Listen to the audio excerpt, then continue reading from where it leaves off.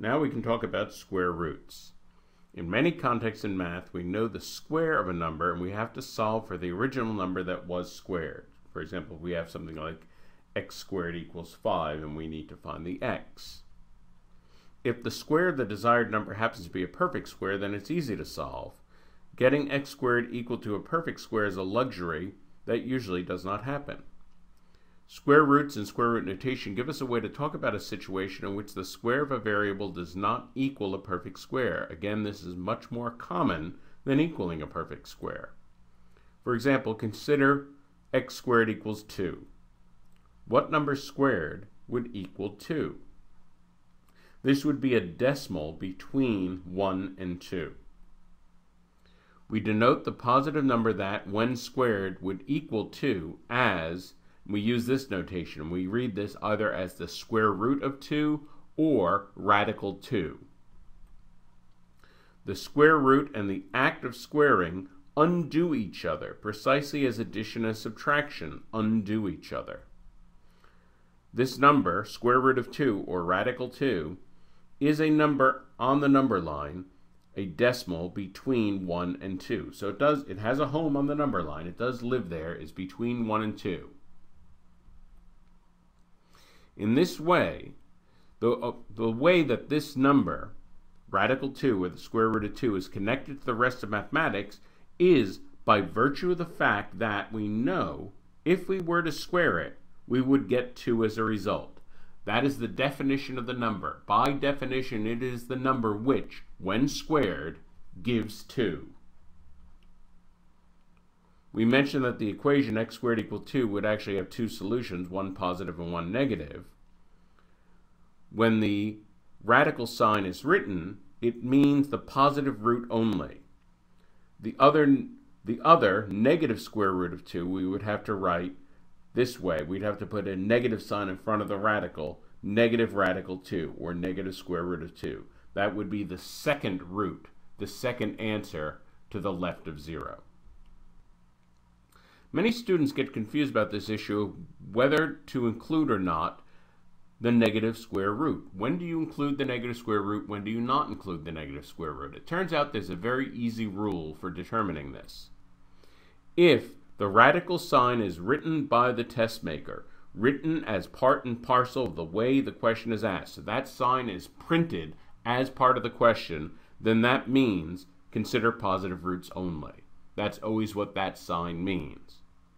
But if the problem contains a variable squared, or your calculations lead to a variable squared, and you yourself have to initiate the act of taking a square root yourself, so in other words, the square root sign is not printed as part of the problem, you're going to have to take a square root yourself in the act of solving the problem, then you always have to consider both the positive and negative roots. That's the difference right there. Whether the radical sign is printed on the test or not, that makes all the difference. So consider these two practice questions. These look similar, but they have different answers. Pause the video, work on both of these, and then we'll talk about these. Okay. Number 1, is the square root of 2 greater than 1? By square root of 2, by printing that sign, printing the radical sign, we by definition mean the positive root only. That positive root is a decimal between 1 and 2. So yes, it is definitely bigger than 1. That's perfectly clear. Now number 2 looks similar. K squared equals 2. Is k greater than 1? Well, now notice there's no radical sign printed. And so if I want to get the value of k myself, I have to initiate the act of taking a square root myself. That means I have to consider both the positive and negative because I'm doing it myself. So k would be either the positive square root of 2 or the negative square root of 2. And because it could be one or the other, we don't know whether it's larger than 1 or smaller than 1. So this answer cannot be determined. If q is positive, then square root of q is also positive. Can we take the square root of 0? Absolutely. We know that 0 squared is 0. So if we square it and get 0, we can certainly undo the squaring. That means that the square root of 0 equals 0. we can take the square root of 0 and it equals 0. So that's 100% legal right there. Can we take the square root of a negative? No. Positive squared are positive, negative squared are positive, 0 squared is 0. Nothing on the number line can be squared to yield a negative number. Now, as it turns out, there are higher forms of mathematics where they talk about square roots of a negative.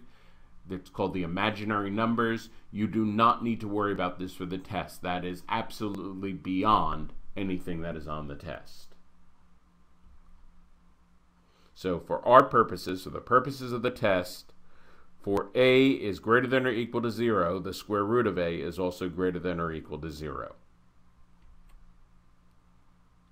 If the test writes the equation square root of a equals b, radical a equals b, then by virtue of writing that with an equal sign, the test is guaranteeing that this is a sensible and completely valid mathematical equation. In other words, the test can never write an equation if the equation they're writing is not something that is mathematically legal. So this equation immediately tells us that a must be either positive or equal to 0, and b also must be positive or equal to 0. So both of those things are guaranteed right away. Technically, the radical sign is called the principal square root sign, which means that of the two possible square roots, this particular sign only returns the positive root. If the test says solve the equation x squared equals 5, then of course there are two solutions. The positive solution is x equals positive square root of 5, or principal square root of 5, radical 5. The negative solution is x equals negative radical 5. So those are two numbers on the number line. One is to the left of 0, one is to the right of 0, and they both have the property that when we square them, we get 5. The test will expect you to recognize and simplify square roots of perfect squares. So of course, radical 36 has to equal 6. The test absolutely will not expect you to come up with the exact value of a square root that doesn't come out evenly. So the test will not say, calculate the exact value of the square root of 41. That's out of bounds. The test will not ask that. But the test will expect you to know some basic approximations. First of all, for all positive numbers, the square root preserves the order of inequality. What do I mean by that? Well, if a is less than b is less than c, if they're in that particular order, the inequalities, then when we take the square root, they're still in exactly that same order. Square root of a is less than square root of b is less than square root of c. So that is true 100% of the time. If you have an inequality, you can take a square root of each term and it still preserves the order of the inequality. So we know that 41 is greater than 36 and less than 49. It's between those two numbers. So we can just simply take a square root of all three of those. And of course, the square root of 36 and the square root of 49 we can simplify. So this tells us that the square root of 41, whatever it is, it has to be a decimal between 6 and 7. So again, the test is not going to expect you to know the exact value. It is going to expect you to be able to figure out that the square root of 41 is a decimal between 6 and 7.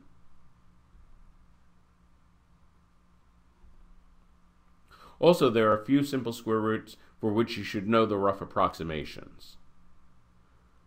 Knowing these are very useful for approximations. If you just know these three to the nearest tenth, you can do a great deal of approximating, as we will see. The radical sign is an operator, just like addition, subtraction, multiplication, and division signs. All those are operators. And like those, it can operate on numbers or variables. We have to be mindful with this operator. It undoes squaring, but it is not an exact opposite. For example, suppose y is negative. Then y squared would be positive. Then the square root of y squared would also be positive. In other words, we don't wind up with the original negative number. We don't wind up where we started. So we have to be very careful. Because it's always positive, regardless of whether y is positive or negative, we have to say that the square root of y squared equals the absolute value of y. So in other words, if y is positive, then we get a positive output. If y is 0, we get 0. And if y is negative, we get a positive output. If a variable squared appears in a problem and we want to take the square root to undo the square, we always have to include the plus and minus sign. So again, the radical sign is not printed. We're the ones taking the square root. We always have to include that plus or minus sign. And in many cases, we'd have to just put that plus or minus sign right in front of a radical. So here's a practice problem. Pause the video and see if you can solve this.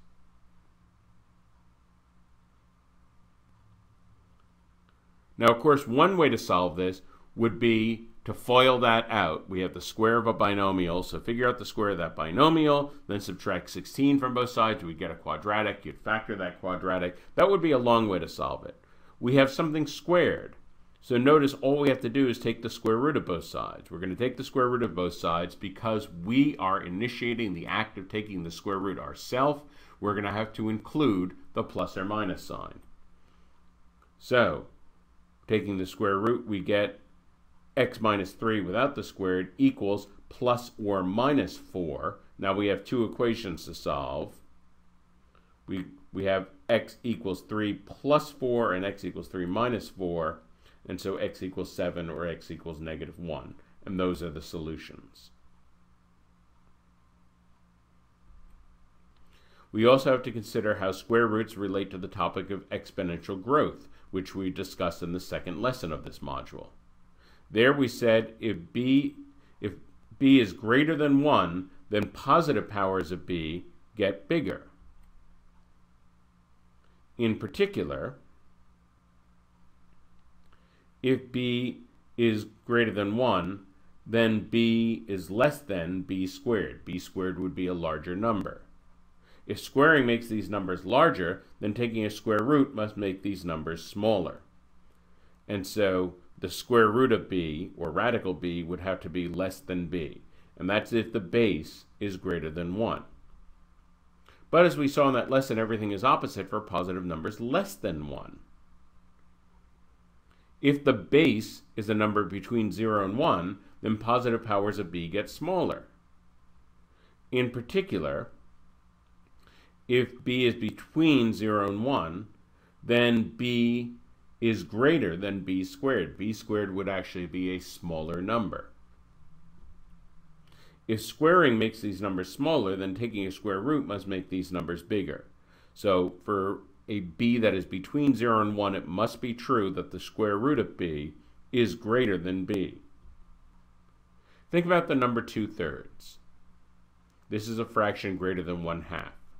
If I square it, that is multiply it by itself, what I get is 4/9, and that's a number less than 1/2. Therefore, it must be true that the square root of 4/9 is 2/3. And of course, 2/3 is greater than 4/9. So the square root of 4/9 is greater than 4/9. And that's always true for a number less than 1, a positive number less than 1. The square root is always greater than the number itself. Here's a practice problem. Pause the video and then we'll talk about this. If 7k is a positive integer, and if square root of k is greater than k, then is k an integer? Well, the square root of k is greater than k. That only happens when k is less than 1. So k must be a number between 0 and 1. It can't possibly be an integer. It would have to be either 1/7 or some multiple, 2/7, 3/7, something like that. And so we definitely know that it's not an integer, and the answer is B, a clear answer of no. In summary, the radical sign always has a positive output. If we take the square root ourselves, we must consider both positive and negative roots. We covered some basic approximations for square roots. If the base is greater than 1, then taking a square root makes things smaller. Square root of b is less than b. If the base is between 0 and 1, taking the square root makes things bigger. Radical b is greater than b.